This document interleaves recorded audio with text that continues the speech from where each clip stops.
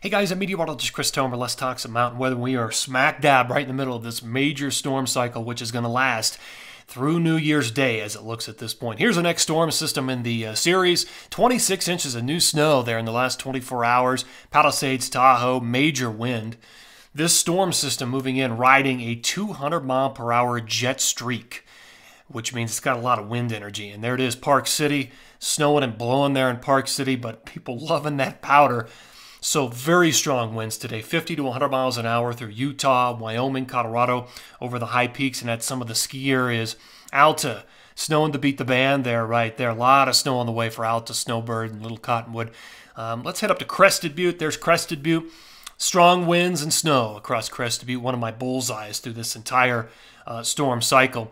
I think you've potentially got another 3 to 4 feet to go this week, and I mean, it's just absolutely incredible, this pattern that is shaking out and shaping up across a lot of the west. Here's Jackson Hole. You're reporting 13 inches over the last 24 hours. Strong winds. You've got a lot more snow on the way as well, with storm systems lined up through the end of the week. Here's the big picture. This is the satellite view over the Pacific Basin and the West Coast. So this is the storm track, basically, that we're going to see run all the way through New Year's Day. And we're also tapping into the subtropical branch of the jet at times. But you can see the lows all lined up. They're coming up this amplified jet pattern into Alaska, and then just basically dropping south, taking all that cold air, and then basically nailing the west. High Sierra into Utah, Wyoming, Colorado. Each will have a lot of wind with it. And now we're much colder. That first storm, the one that really kicked all this off, was very warm. Now all of these are much colder moving forward. So that is your storm track through the first of the new year. I want to look at the future position of this. Here's the American GFS model. And let's just step through this, and let me show you how this looks. So there's our storm right now. By Monday morning, it's moving out of Colorado. There you go. Next storm already lined up for the West Coast. Heavy snow coming down through Oregon into the High Sierra of California. Then that storm by Monday morning begins to spread snow into the interior, Wyoming, Utah, Colorado, starting to see it increase during the day. Snowing into Tuesday. Tuesday is going to be another powder day across Utah, Wyoming, Colorado. You can see why with that storm moving through.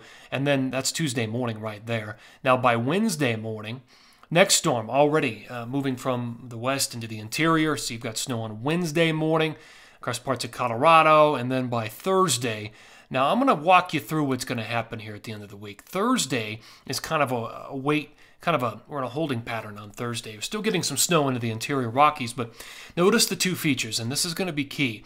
Pacific Northwest low and a low off the southwest coast of California.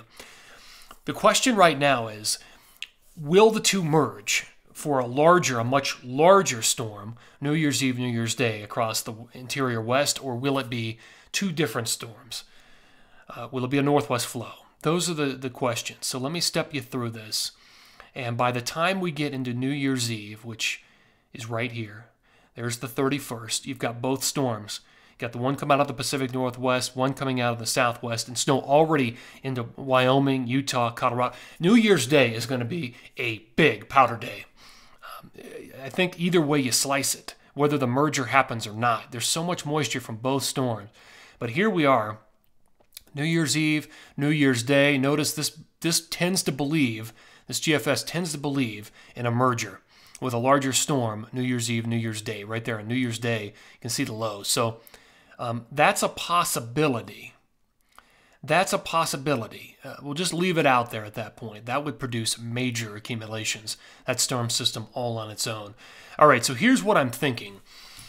Between all of today and through the 2nd, these are my grand totals. So this is all snow that will be falling from today through the 2nd. In Colorado, I've got a couple of pockets of 4 to 5 feet. And there's just a couple of those pockets. A lot of other places fall within the 2 to 3 foot range. Look at Wolf Creek, probably the biggest number I've got on my entire map.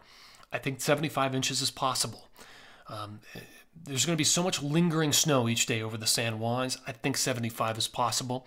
Look at Crested Butte. I think 67 is only possible if we get the merger into a larger storm system by New Year's Eve, New Year's Day. Otherwise, I think you're probably in the 40s without that merger. So we'll play the merger. Otherwise, a couple of feet there, Loveland, Summit County, Vail, Beaver Creek, Keystone. up towards A Basin. Snowmass Aspen, one of my other bullseyes. You've got a few feet, 4 feet coming. Silverton. Look at Taos, Angel Fire, Ski Santa Fe in excellent shape. Finally starting to get some snow down there. Again, this is probably taking into account 3, 4, 5 different storm systems through the second. That's why these numbers are so big. 20, 30, 40 inches in the High Sierra. Some good numbers up there in the Pacific Northwest and so on. Let me show you a couple of plumes. So here is Wolf Creek. Again, potentially 75 inches by the second. Again, that takes into account all the snow that's falling today through the second. We talked about those scenarios. Here's plume number 2. This is for Park City. Heavy snow right now all the way through tomorrow. Tomorrow's a big powder day up there. Another big powder day coming on the 30, 31, and 1 time frame. We'll see again what happens with that final storm complex to end this cycle. Which will it be a merger or will it be a separation of the two? Don't know yet. But there you go. That's the way it looks right now, guys. I hope you're finding some of this amazing powder out there. Obviously, use extreme caution, out of bounds, with all of this new snow and now wind loading. So take care. Have a great day. I'll keep things updated right here.